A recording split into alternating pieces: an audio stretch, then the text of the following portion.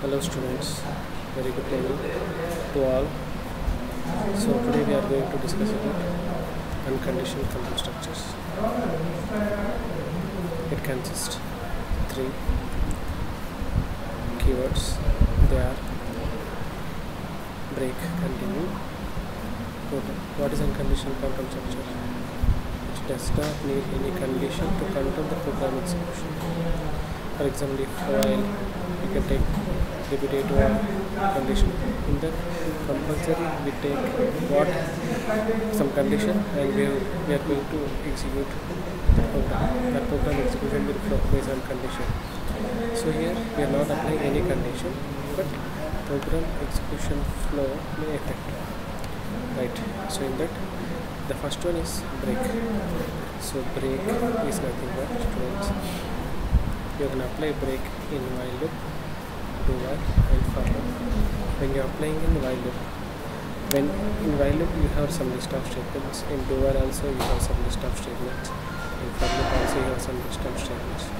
When particular statement is executed, for example that statement only break after some line number of executions.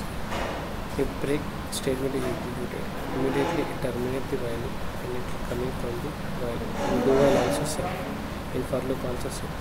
When break appears, simply what it will do, it will coming from the loop.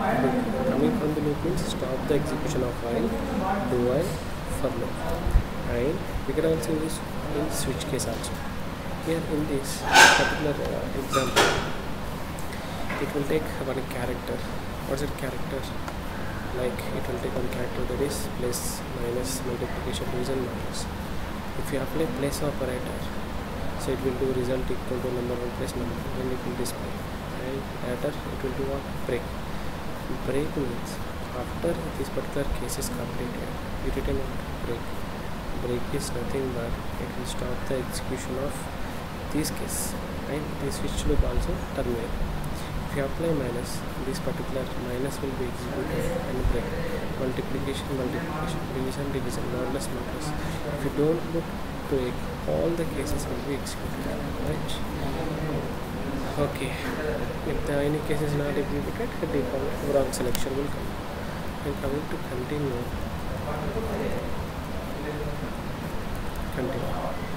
When in a list of statements in while, do while or for loop, when continuous statement appears, it will go to condition in while.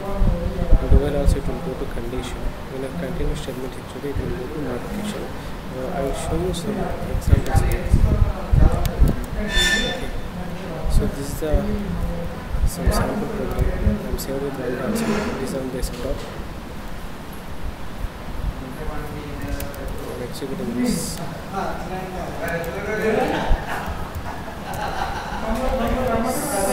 This is plus 1.c. For example, we are getting 1, 2, 3, 4 days. Now, this particular problem is inverse 1 to 10 minus is executed. I am going to stop this. So how I can stop this now? See, if equal to this particular 10 minus are there. At particular time I equal to 3, particular time I equal to 3, what I am doing here, I equal to 3, what happened? I equal to 3.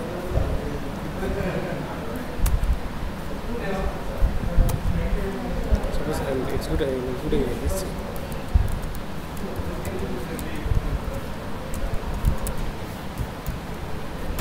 Automatically, this is the first. So I am written back, first initial value will be executed, next condition, next from here to here, total is what? Statement, to here is statement, and this is the condition. Now to execute, first initial value, condition, statement and element output. I am going to put I equal to 1, 1 less than or equal to 10, next 1 equal to 3, condition false.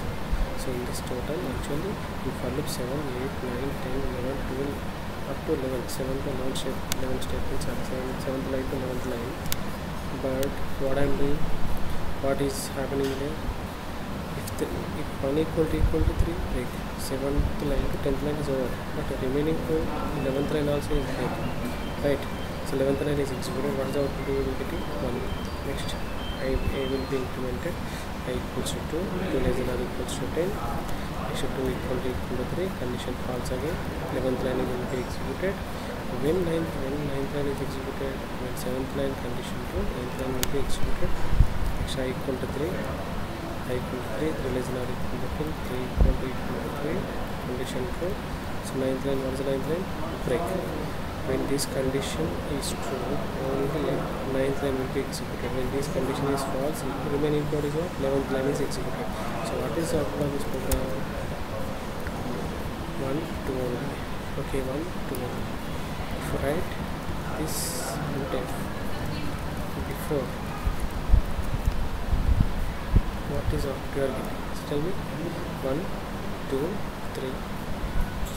After 1 equal to condition false. After 2 equal to 3 equal to, so it will display 3 limits because we are written statement before printf statement. Okay, so this is about break. Next, I am going to explain content. In the same example, I am taking what happened. So see, I told you when continue appears, it will go to your increment operator. So you know now we will same execution of previous one.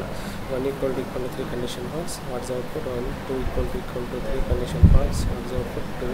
When 3 comes, 3 equal to 3, it will go to here continue. Continue means it will not come to here directly. It will go to I plus plus. What it will become? I equal to 4. So 3 will be skipped from this. Okay. Right, try to understand. So I am written here 2 now. I equal to 1 equal to 2 condition false. 1 will be displayed. 2 equal to 2 means it will not come. It will execute continue. Continue means it will not come to down. It will go to increment operator. So I becomes 3 less than or equal to 10. 3 equal to condition false. Again 3 will be printed like this scenario will come. So what is that? 2 will not come here. Okay. Right. Next, last one, that is what is it? All I am looking to answer.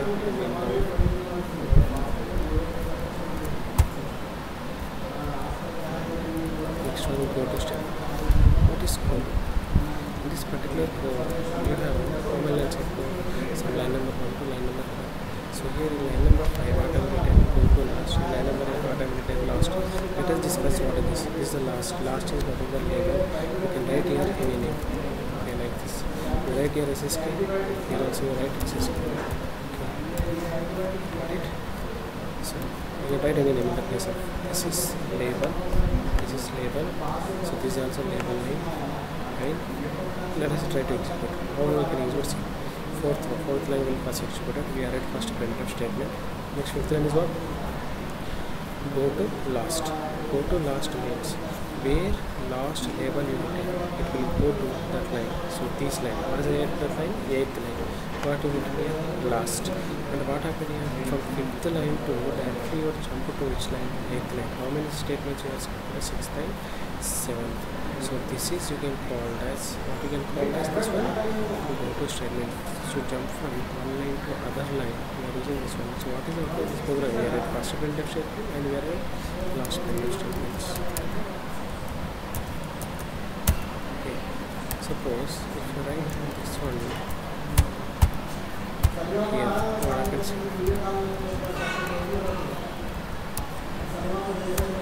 So what is output? 3 will come. So what is line 5th line to 7th line will jump. So 8th line, 9th line will print. Thank you students, thank you for watching the video. So this topic is unconditional control structures. If condition break, continue. Thank you.